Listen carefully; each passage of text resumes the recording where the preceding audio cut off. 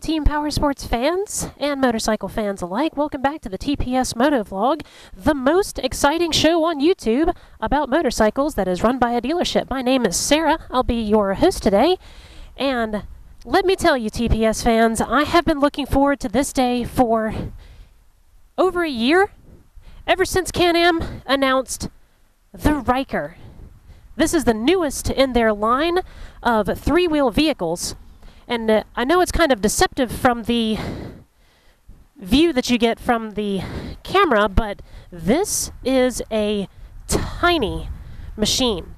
The Spyders, like those over there, being much larger, this Ryker only weighs 616 pounds. Obviously, much more trimmed down than the Spyder, its larger compatriot. Wow, what a cool-looking trike this is. So the Ryker comes in two configurations. There's a 600cc version, which is a parallel twin.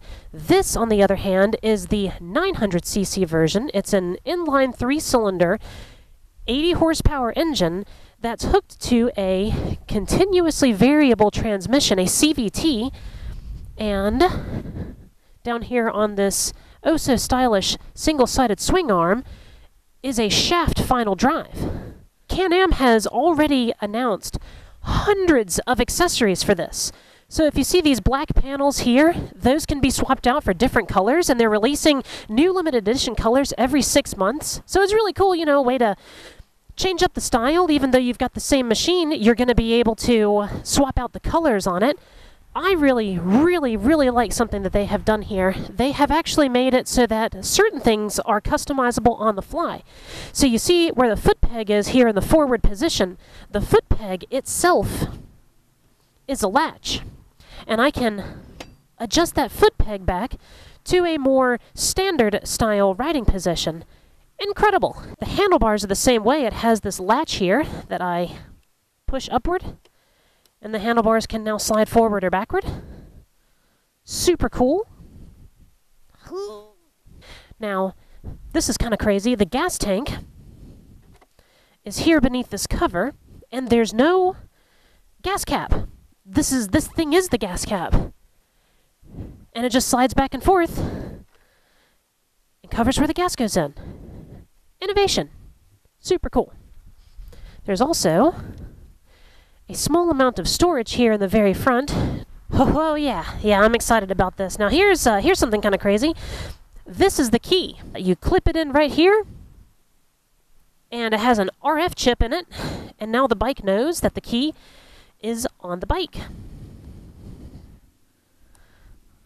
Let's take a look. So you put it into the run position, click the starter once to wake it up.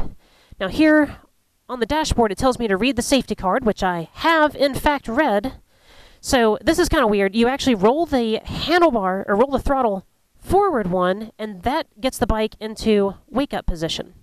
Now, from the wake-up position, I can go to Settings, RPM, Fuel Stats, and Autonomy. This is where I'm going to want to go. So when it gets to Autonomy, I push and hold. I can go into Sport Mode. I can go into Eco Mode. Or I can go into Eco Off. Now, what these do, or Sport Mode, means there's no traction control and 100% throttle at all times. If I do that same thing and go into Eco Mode, traction control and vehicle stability are on, and it reduces a little bit of the throttle that you would get to make sure that you're trying to save a little bit of gas and make sure that you get excellent fuel range. And then sort of your standard mode, if you will, is just Eco Off. Cool. Now, since this is a CVT style transmission, I'm just going to kind of lean over so you can see there is a gear shift here that is far away from the foot peg because they don't want you jamming this thing between reverse and forward when you're going down the road. Reach down and clip it backwards. It does have a little warning sound to let you know you're going backwards, and then I roll the throttle back, and the machine goes backwards. I just jam it forward into the forward position. So, with no further ado, let's take this bad boy out on the road, shall we? Oh, whoa! Whoa! Oh boy, that is a lot faster than I was expecting it to be.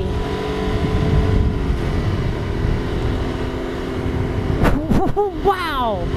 Oh man, this thing really comes to life.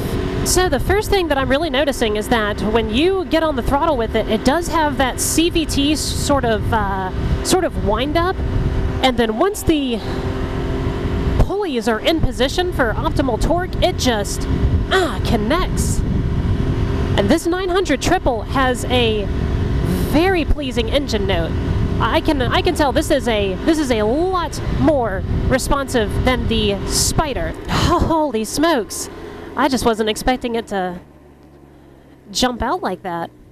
And of course, like the rest of the Spider or three-wheel Can-Am family, this does have the one pedal that brakes all three wheels. All right, that's enough of the training wheels protocol. Now we're in sport mode. Ooh.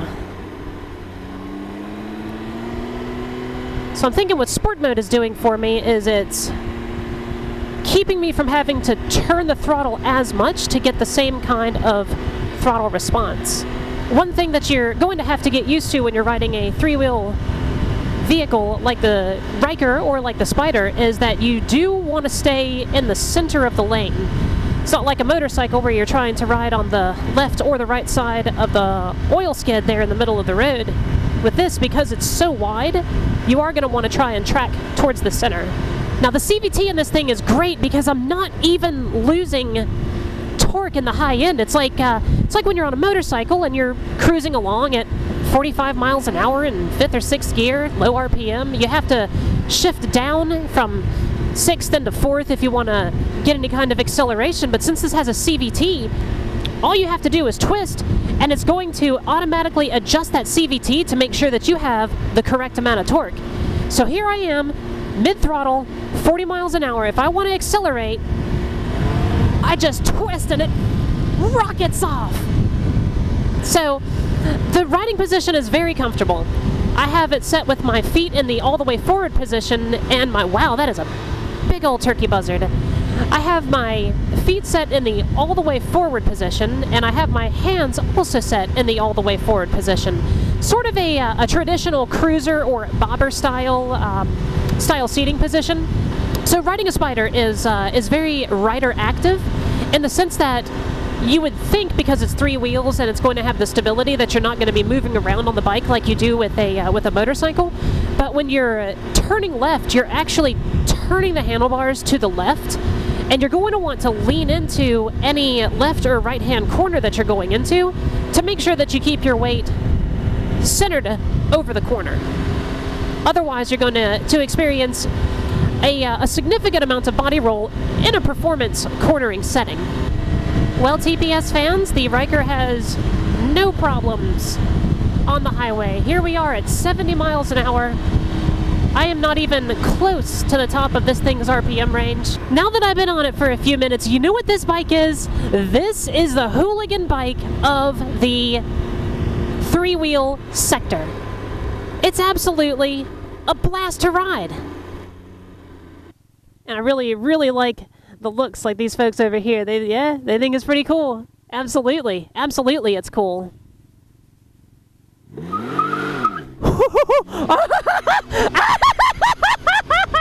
Alright, Team Powersports fans, there it is. The 2019 Can-Am Ryker. This machine is awesome, and it gets the Team Powersports stamp of approval. It has the power, it's got the handling, it's got the feel, it's got the size. Just everything about this bike is absolutely awesome. Can-Am knocked it out of the park with this one. And for the base model to come in at $84.99 and for this 900 at only $99.99, this is going to revolutionize not just the three-wheel market, but probably the powersports industry. I'm going to give this bike 10 out of 10. I'm going to give this bike 11 out of 10. This is the most fun I've had in a long time. And they have really, really, really knocked it out of the park with this one. If you want to see it in person, we're here at Team Powersports Garner at 222 US 70 East in Garner. You can check us out on the web at www.team-powersportsgarner.com.